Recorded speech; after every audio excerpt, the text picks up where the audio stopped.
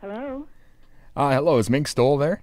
This is Mink. Is this Dustin? This is. How you doing? I'm well, thank you. How are you? I am great. I'm here with my co-host, Ton. Hey there, how you doing? Hi, Ton. Ton, T-O-N? That's right. You're the first one ever to get it on the first shot. Oh, I'm a good speller. Yeah, she is. Well, it's nice to meet you guys. She could tell in your voice, I think, that you were a Ton. Dude, I can spell. Yeah. Catholic school. Yep, that'll do it. That's good. All those rulers and slaps on All the those wrist. rulers and those nuns. Yeah, that's what I got. You had them too, a medieval kind? I had, just for kindergarten, that was it. Oh, okay. Lots of I had 'em for slaps more on the than that. wrist. And then my Really? mom, I think all the red marks, my mom was like, all right, you're out of here. Well, That was it.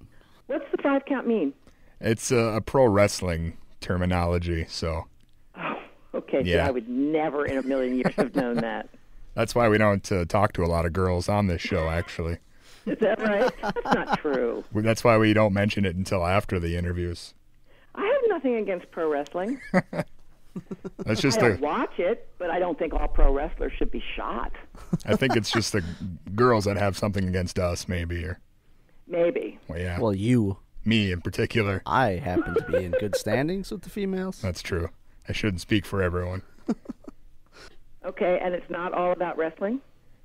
No, it's not. Don't worry, we didn't invite you on a pro wrestling show. It's just the name. Like I said, I would have come. I've got nothing against wrestlers. Oh, that's great. Some of them are cute.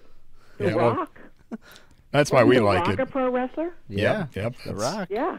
He's kind of hunky. Sure, yeah. Yeah, we Yeah. agree. We agree. Yeah.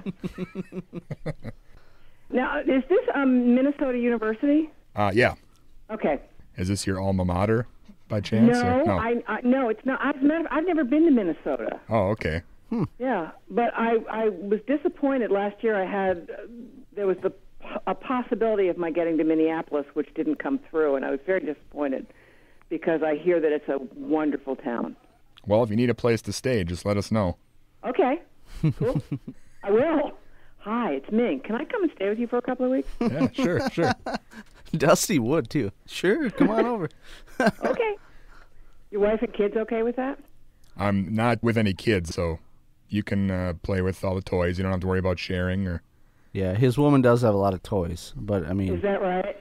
yeah, there is a Yeah, lot of toys. Like he has My Pet Monster, and there's GI Joes around. I'm not even joking, by the way. Hey, no, we're not interviewing me here. Oh, Okay. sorry. We have some questions for you, if that's all right. Then we can get back to my life. Okay, because your life is far more interesting. Yeah, well, No, truly, I'm sure it is, actually. But go ahead, ask me. I'll see if I can be clever for you. okay. Well, no pressure. Thanks. Well, in the early days, can you tell us kind of how you met up with John Waters and the rest of the Dreamlanders crew and kind of started making those early films? Yeah, I met John actually through my sister, who had known him in Baltimore. I met him in Provincetown on Cape Cod. We were both there. This was the summer of 1966, before many of your listeners were born. And we met, and we hit it off.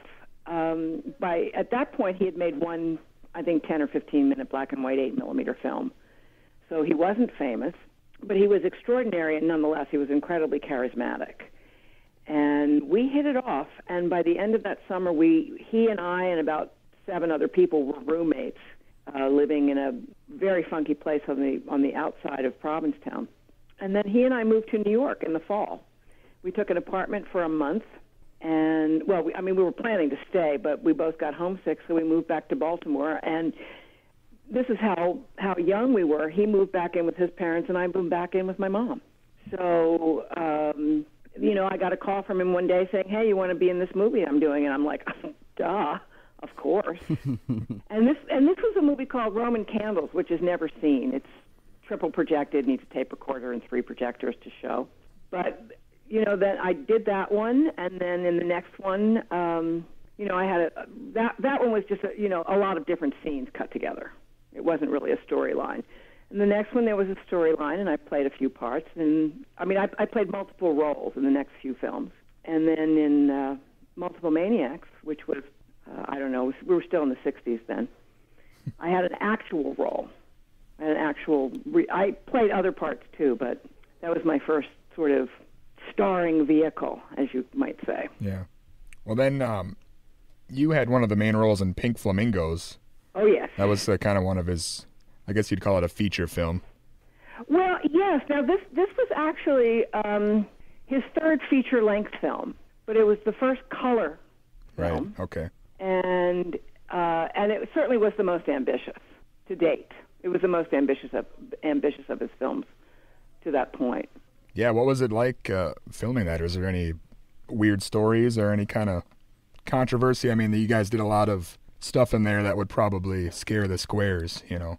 Well, actually, talking about scaring the squares, there was one night we were rehearsing. We had a strange rehearsal process. When we started making the film, we did not have a completed script.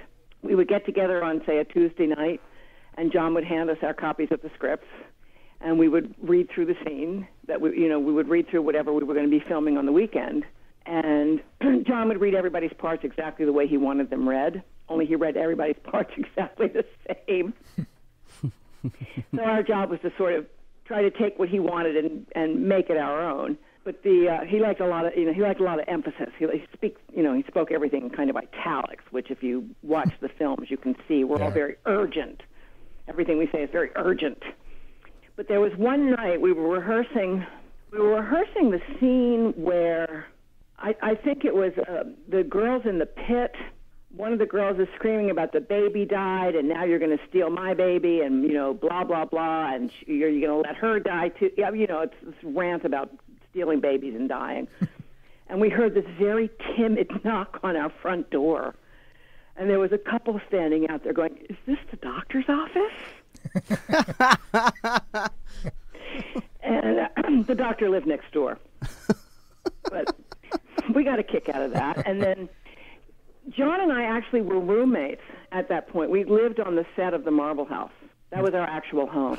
Oh. So, so the public rooms in the house, the living room and dining room, were our living room and dining room, and the bedroom that we used was my bedroom. We never shot in John's private quarters. Oh, of course. Yes. It's kind of like extreme method acting. Kind of. Yeah, except that the furniture didn't actually move most of the time. Oh, okay. Yeah. But that's also the movie where I didn't set my hair on fire. That's like a prerequisite for most of the roles you get? John had asked me if I would do it, and I had, just broken up with my boyfriend and was depressed and said yes. And then as the time grew nearer and nearer to filming the scene, I got more and more scared about doing it. And the idea was that I would sit in a chair, and there would be two people behind me, one with a lit match and one with a bucket of water.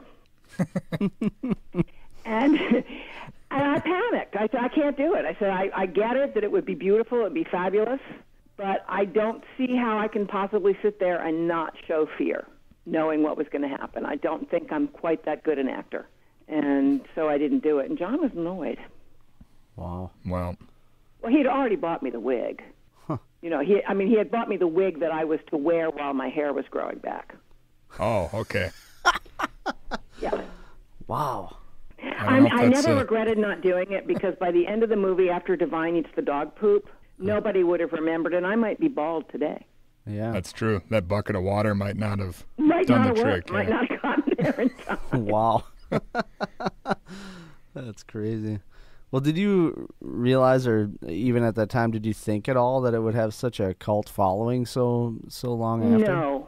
No. I mean, we knew we were sort of a big deal locally. Not a huge deal, because, this is Baltimore. So, things sort of roll off people's backs here. We hadn't, we'd shown the films we'd shown all the films, and they'd all had a nice reception, but, it was very local. So, no, there was actually really no way to know. I mean, we were all having a great time. We loved doing it, and we loved being a part of it, but we had no idea that what we were a part of was going to have such an impact. Was there a lot of negative impact around the time when the film first came out, as far as like controversy or anything? Well, sure, but it didn't really affect me. John sort of took the brunt of all of that, and he turned every negative review into a selling feature. Yeah. I mean, he posted the worst reviews on the posters. He printed them on the posters and in all the ads.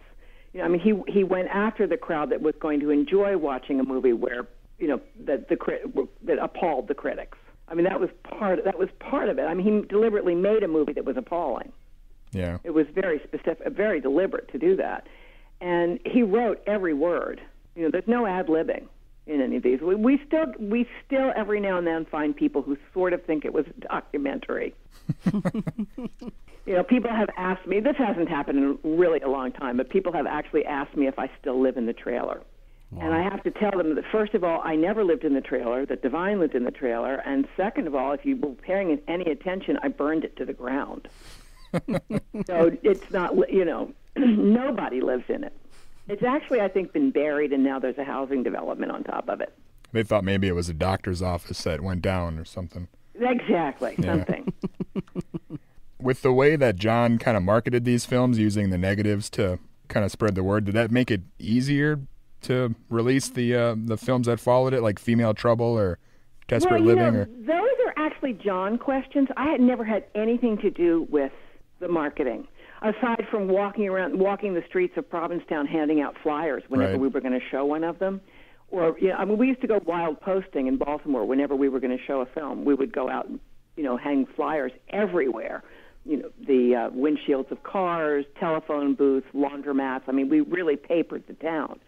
But other than that, all of the business end of it, all of the marketing was John. He's really kind of amazing. Well, did you notice on set at all that maybe you guys had that in mind, that maybe something you were filming might cause people to be upset, or did you do that on purpose? Or we certainly, all the anti-Catholic stuff that we did early, in Multiple Maniacs and Mondo Trasho, we knew that would piss people off. But that was just sort of a side perk. I mean, I grew, like you, I grew up Catholic. So the idea, and I was angry. I was a very angry ex-Catholic. So I relished this. I mean, this for me was great. To be able to stick it to Catholicism was really fun for me. So I mean, I feel that I was very lucky that I was given a way to publicly vent my rage at the Catholic Church. Yeah. So that was deliberate. And for those of us on the set who were Catholic, not all of us were, but many of us were. Baltimore's a Catholic town, so lots of us were Catholic, and we were happy to do it. We enjoyed it. I mean, that just added to our pleasure, and it pissed off my mom, and I like that too. We kind of have a similar relationship with the higher-ups here at the station, so. Yeah. So when you get a chance to stick it to them a little bit, fun. So with that being said, when you guys were filming Hairspray, did you realize that it would be kind of the other side of the spectrum and be more family-friendly when you were? Well, we knew it was more family-friendly. I mean, that was obvious. Nobody was eating anything they shouldn't be eating. Nobody was, I mean, there was no inappropriate sexuality. There was no overt homosexuality. I mean, we knew it was family-friendly. Yeah. And I actually thought that the person that was going to be the breakout star of that movie was Colleen Fitzpatrick. And she played Amber Van Tassel. She actually became the singer Vitamin C. Okay. But I thought that she would be the breakout rather than Ricki Lake. Although Ricki Lake was adorable and charming. I saw her, she had definite appeal, but I was really surprised and pleased at the fact that she became such a big star and such a symbol of, I don't want to say overweight empowerment, but... Right. Mm-hmm. But she really was. And she's a lovely girl. I mean, she's a woman. She's a lovely woman. She was a nice kid. She's a very nice woman. You had kind of more mainstream success with that film than any of the ones previous. Do you feel changed the way that you guys made the films, or was it just kind of a fluke? That was our first. That film actually broke some ground for us in a couple of ways. First of all, it was our first Screen Actors Guild movie. So it was the first movie where we were bound by union rules, which meant they had to feed us regularly and, only work a certain number of hours, et cetera, et cetera, et cetera. So we never starved on set, but we would have to go, long periods of time, sometimes without food, when we were still technically indie. Yeah. So the union rules were actually a nice change. That was a huge step forward. Union rules, union pay, all of that stuff. And also we had people like, we had Debbie Harry and Sonny Bono and Ruth Brown, whom I adore. She was wonderful. We'd had Tab Hunter, and we'd had Liz Renee.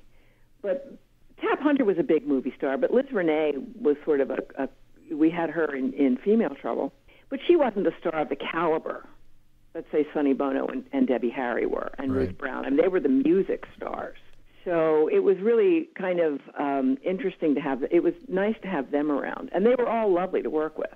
There were a lot of, Rick Ocasek, big stars, big music stars in that movie. And I guess you could even count Pia Zadora. Yeah. As she's a singer. So that was, we had trailers. We had all sorts of, we went way upscale for us on that film. And that was, for me, that was the most interesting thing, just the practical changes of it. And also for me, that movie was different because I was on the side of the good people in that film. Usually I was the bad foil. Yeah. I was the one who would get mine in the end, literally. So this was one I didn't die, and I was a good person. So those were changes for me. What was it like working with Divine? I know that was his last film, right? I loved working with Divine. Divine was a really wonderful actor. I did stage and, I did theater with Divine as well. Okay. He and I worked with the Cockettes, this drag troupe in San Francisco in the early 70s after Pink Flamingos. And I did a play with him, another play with him, very small play in San Francisco as well. And he was always a wonderful actor. The tragedy is that he was just beginning to be appreciated as a really good actor when he died. Right. He was, getting men's roles and doing more serious parts, rather than just being this flamboyant visual. So, but he was a wonderful actor, and I loved working with him on screen. I always felt he was always very generous. He never tried to, he never upstaged me. I had to work really hard to be seen. When the two of us were on screen, it was like up to me to be seen because, the eye is just drawn to him. But we worked very well together. And I loved Divine. We were friends as well as coworkers. We had a lot of laughs. Well, after his death, was it difficult to continue making the films since he was such a big part of all the ones before it? Yes, it was. It was very sad. But, we lost, John really lost his muse. Right. Divine was really his muse. And I don't think he ever expected to be without him. So it was hard. But that's another question really for John. Right. Well, I think out of all these films, my favorite at least would be Cry Baby. Really? I think so. Is that an odd one to choose, or? Well, it is. Personally, I feel less connected to that movie than I do to the others because I have such a small role in it. I shot a lot of footage that ultimately didn't make it into the movie. I had a good time on it. Met some very interesting people. Yeah. Spent a day in an iron lung, which is a really strange experience because you have absolutely no visual contact with your own person. Imagine that. Imagine having absolutely no visual contact with yourself. It's very strange because there's a mirror above your head, but that you can't even see your face in it because that's for other people to look into so you can talk to them. Wow. So, you can touch. There's a tactile, but there is no visual connection, and it's really disconcerting. It's like a floating head or something. Kind of, yeah. It really was very odd. And Troy Donahue kept sticking his hands in. I had to keep smacking him away. He was kind of a, he thought it was funny. It actually was. He was very sweet to work with. What would you say your favorite film would be then? My favorite of the movies I've made with John is absolutely Female Trouble. Okay. Yeah, very definitely. Partly because I love Mike. I think it's the movie that I think the entire production is astonishing. I think Van Smith should have won an Oscar for his costume work. costumes and makeup. And I thought the set decoration, everything is so completely insane in that movie. And yet it is so grounded in a certain kind of reality that it absolutely works for me. I watched I actually saw it recently. I hosted a screening of it. And I don't, actually watch the movies that often. But I hosted a screening and I watched it, and I was still impressed with the way it held up. Well, you're the one of, I think, is there somebody else besides you that has been in all the feature films? Actually, I'm not in all of his movies. There are 3 short films that he made that I am not in. I am in all of the feature films. Okay. The only person alive who has been in all the films is Mary Vivian Pierce. Okay.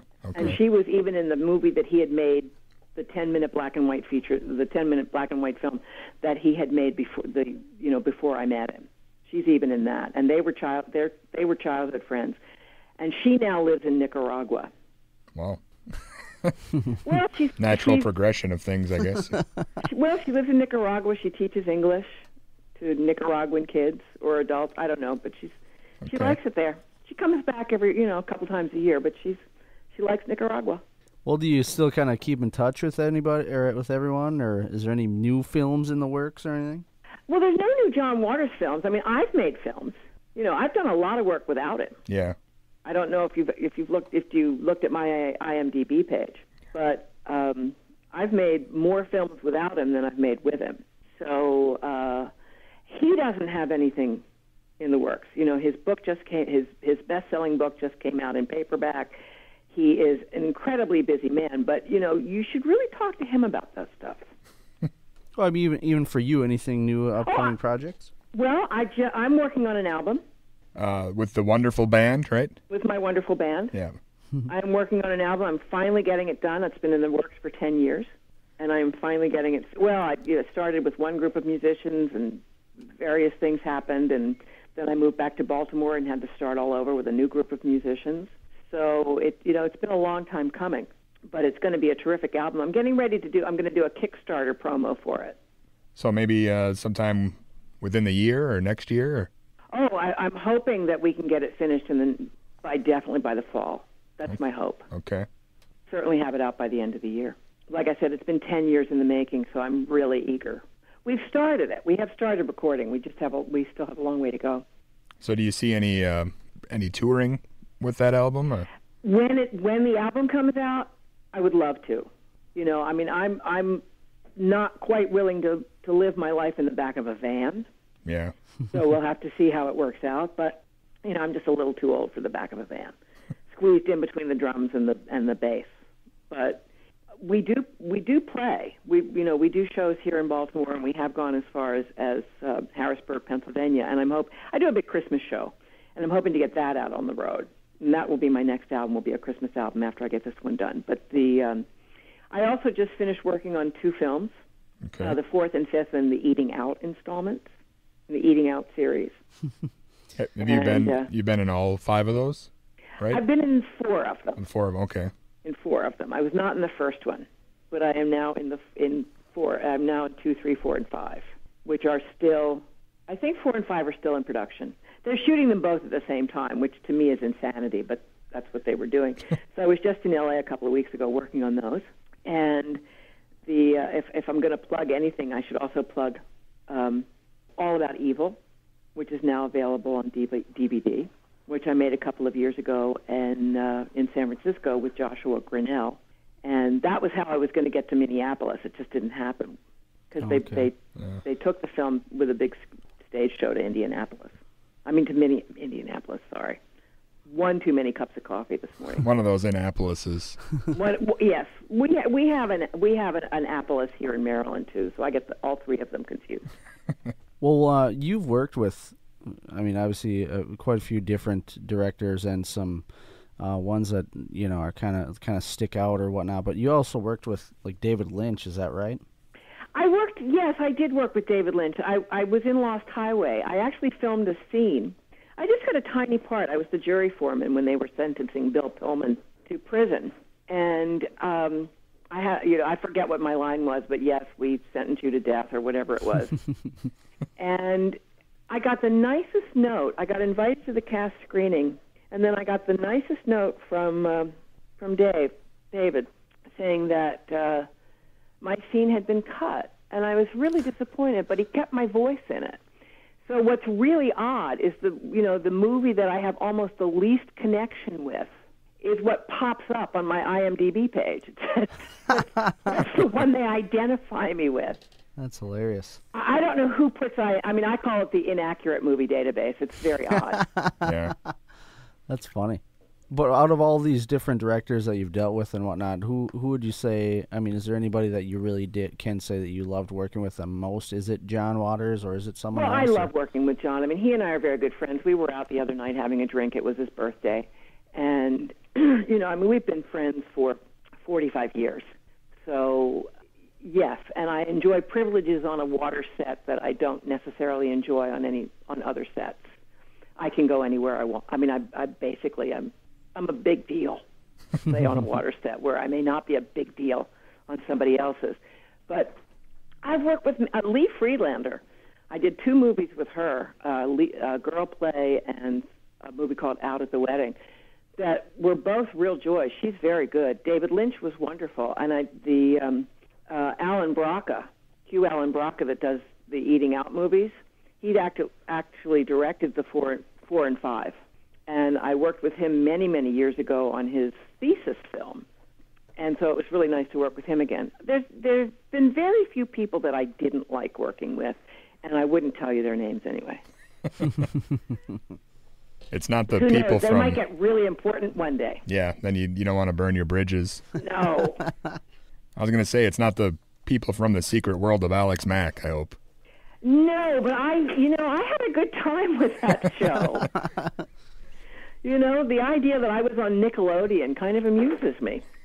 Yeah, I suppose a lot of the people that watched that show had no clue the other stuff in I'm sure they didn't. on your resume. Yeah. But it's. I think it's unfair. I mean, look at Lawrence Fishburne. He got his start as Cowboy Curtis on the Pee Wee Herman Show. So, I mean, I think it's really unfair to slot actors by their beginnings. Right. And, some people, Meryl Streep can pick and choose her roles. I'm not always that lucky. Most actors aren't that lucky. Most actors are happy to be offered anything or have to audition for a lot of stuff, have to really work hard to get parts.